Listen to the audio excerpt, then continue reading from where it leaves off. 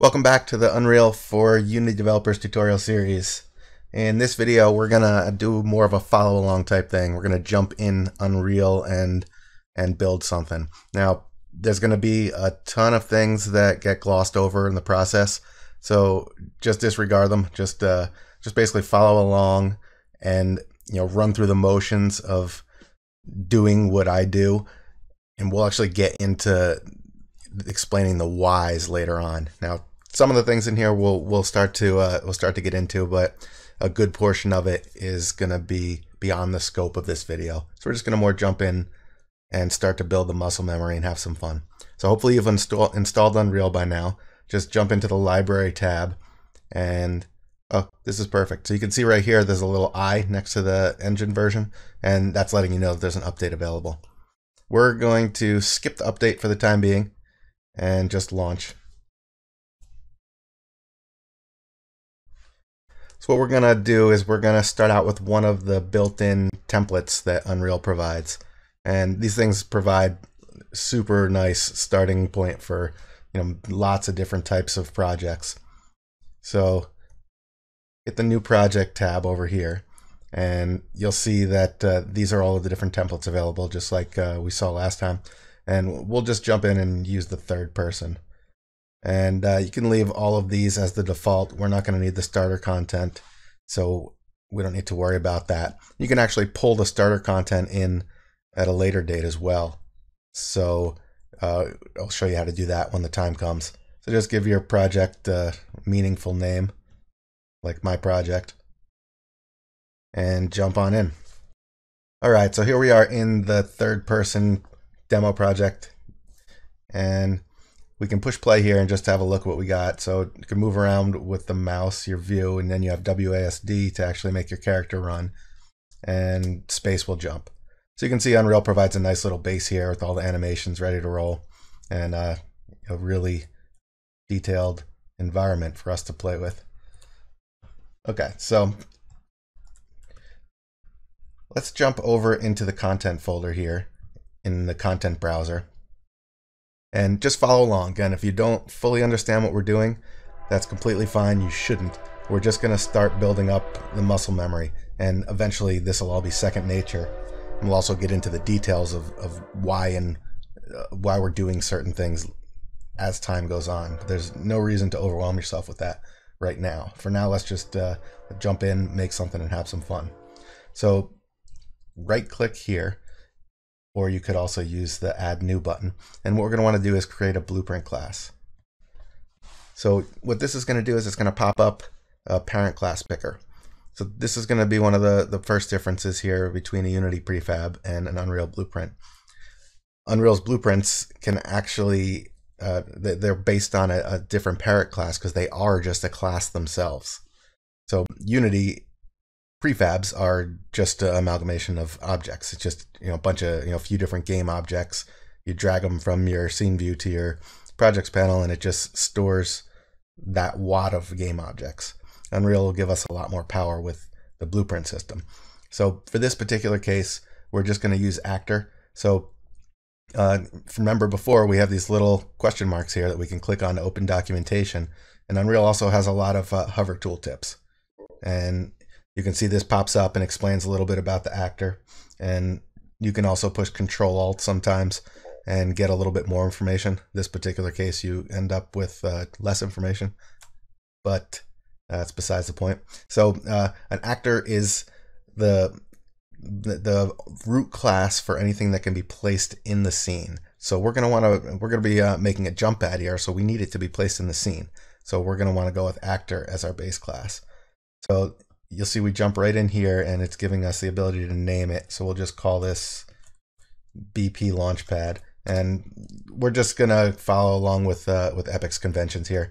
They name all of their blueprints BP underscore. So they're basically just different prefixes for the file names on different things that they're created for organization. It's not entirely required, especially with something as powerful as the filters, where you can just filter and look at only your blueprint classes by just checking a box, but we'll follow along anyway. So double click the BP Launchpad to open it up. And okay, so you can see here we have a floating window. Now Unreal basically works a lot like a web browser in different way, in some ways, where you have a tabbed system where you can either have your tabs all be in the same window, or you can have separate windows for everything. You can basically do things how you want. So another important aspect of Unreal is they actually have editors for a lot of different things. So we'll see this more and more. Right now we're seeing that by double clicking this, we have a separate editor for our blueprints. So this would essentially be equivalent to Unity having a prefab viewer and editor. Of course, Unity doesn't have that. If you want to edit a prefab, you basically have to drag it into your scene and edit it, and then click the apply button. Okay, so jumping in here, there's going to be a lot of stuff. It's pretty overwhelming, but just focus on only the things that we're doing in the video this particular time, and we'll slowly build up our knowledge about everything. So what we have here is basically like a little mini scene view, and you can see there's a little circle here, which is just representing this isn't actually a mesh. This is just representing the object. There's no actual rendered object here in this. So this is where we get to actually build up our blueprint, our prefab. So we can add different things to this, like meshes and skeletal meshes, and pretty much anything. Any component can be added in here. In this particular case, we'll just click the Add Component button, and you can either scroll through this list and look for it, or you can just type in cylinder. And if you want to read through this list just to see what's built into Unreal, definitely recommended. But we're going to jump straight to adding a cylinder in here, and you see we end up with a cylinder. So what you see over here is the outline, and this is showing the different objects that we have in our viewport in this blueprint. And in this particular case, we have a default scene root, which is basically nothing. It's just a placeholder object in a way. And then we have the cylinder. So if we remember, Unreal lets us have different components with different parents. So there's a hierarchy system built into the components, not just with game objects as there is in Unity. So that's what this is basically showing us here. So you don't have to follow along for this part, but just as an example, if we wanted to add a point light, you can see that we now have this point light. See, this is just representing the radius of the point light. Now, if we move the point light around, it moves the point light itself. But if we go ahead and hop over here and choose the cylinder, you can see that the point light's right here and it's not moving. Now, if we take that point light and drag it onto the cylinder, we just parented it to the cylinder. So now when we move the cylinder, you can see we're moving the point light also. So this is just showing you that the components themselves can be parented with each other. Let's get rid of that. Let's take our cylinder and let's make it a little bit more appropriately sized. Right now it's kind of huge. So we could come over into our scale settings here and drop this down on the Z-axis a bit, like maybe 0.2. So I'm going to click the compile button up here, and you can see there's two main buttons you're going to be using up here in the toolbar. Compile will actually compile the blueprint itself. Now we haven't actually added any blueprint script, so it's for this particular case, it's just going to end up taking any changes we made and committing them. You notice how I just moved this and the compile got turned into a question mark, letting you know it's dirty. Okay, so now that we have that, I'm going to go back over to the actual map itself, and let's just take that BP Launchpad and drag it into the scene. So you can see we actually have our little Launchpad in the scene there, ready to go. And it's a little small, so we'll make it a little bit bigger. So jumping over here again, maybe we'll go with 0.3. So we compile that and we look over here and the changes are immediately present. Okay, so we have a visual representation of the jump pad.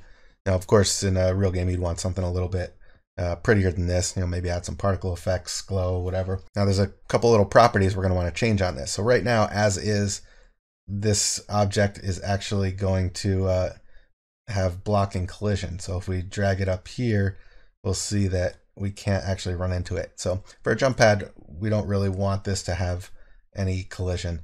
So we'll go ahead and modify that property here. So if you look over, make sure the cylinder is selected and look through our details panel, you're going to want to find the collision section. So if we scroll down, here's our collision section. So there's various collision presets. Now these collision presets are just like Unity's. And I'm going to actually open this up so you can see. So we have like a collision matrix. It's very, very much like Unity's. So if you've ever seen the physics properties panel in Unity, you'll be instantly comfortable here. Now for this particular case, we don't actually need to dive in and actually change the details in here. We just want this to not actually block the player at all. So there's already a preset for that. It's called no collision. So if we jump back over here and run into this now, you'll see we can just walk right through it. And that's exactly what we want. The next little bit that we're going to need here is we're actually going to need a way to tell when the player enters onto the jump pad. And this is done a lot like Unity. So what we're going to do is just add a component. And what we're looking for here is we want some type of trigger volume. And for this particular case, we can just use a box. And you'll see because I had the cylinder selected, the box was added as a child of it. And that's exactly what we want. So what we're going to do is just get in a slightly better view. And if you don't recall from the last video, you can move around the scene exactly how you can in Unity. Just hold down your mouse button and use WASD, and then Q and E for 6-axis movement. So what we're going to do over here is just change the box extent. So we're basically just want to bump the size up a bit on this so that it's a little bit bigger than the visual representation. That way it's easier for the player to hit. So we're going to go with about 60 on X and Y. And then if we jump over here, we can see we're a little bit too small in the Z, so let's bump that up a bit. Something about there is good. So 60, 60, and about 65. And that right there is going to be what we use to detect when the player enters it, to launch them into the air.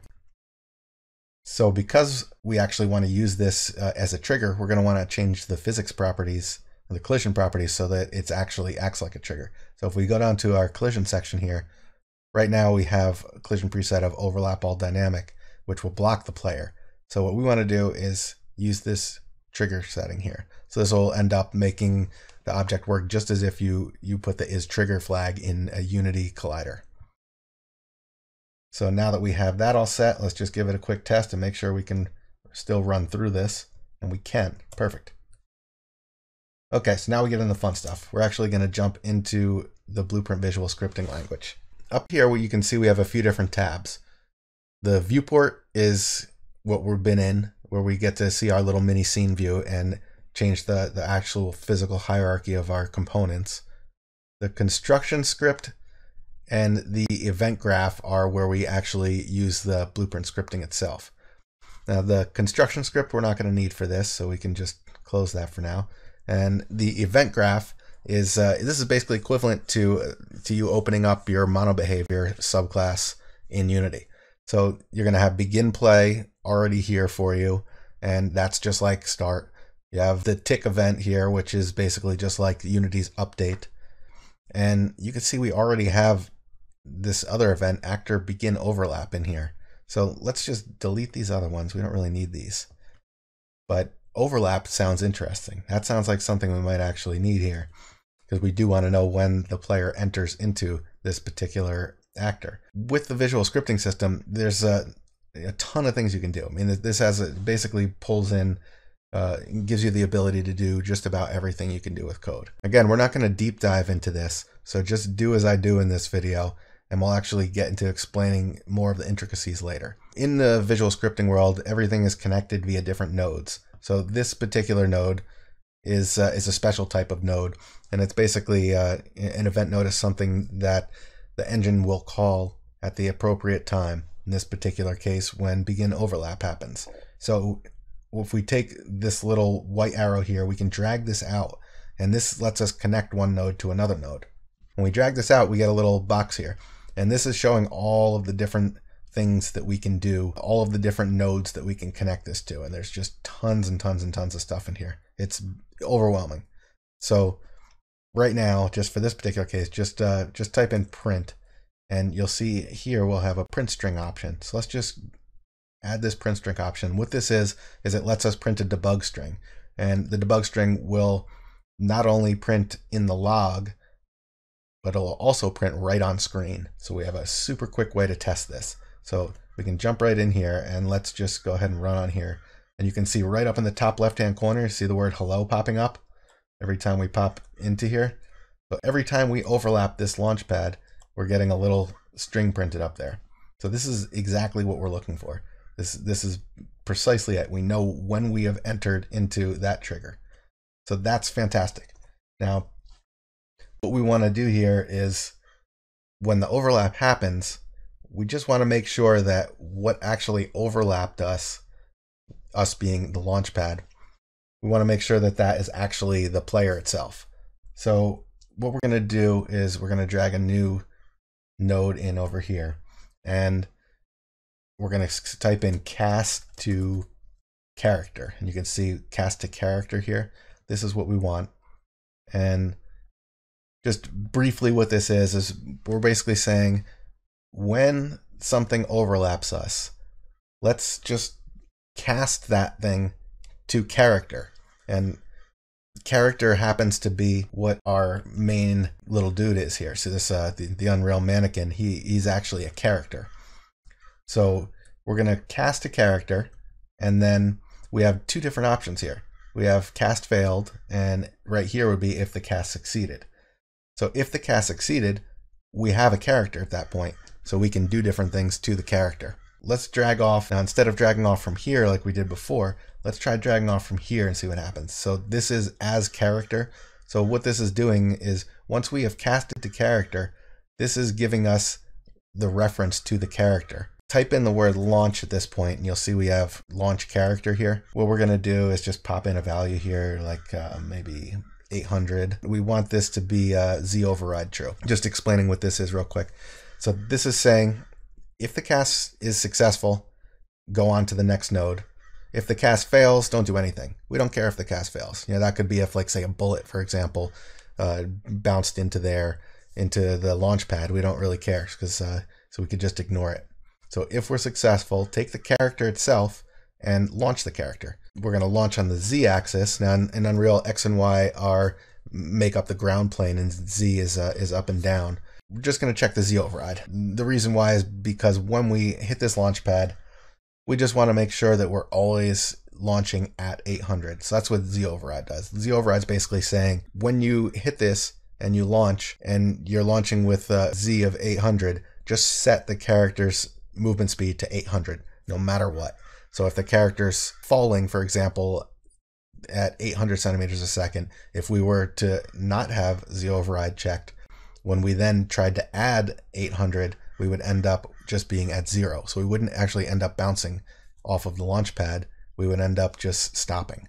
So by doing a Z override, we're going to make sure that we are shooting the character up at 800 centimeters a second.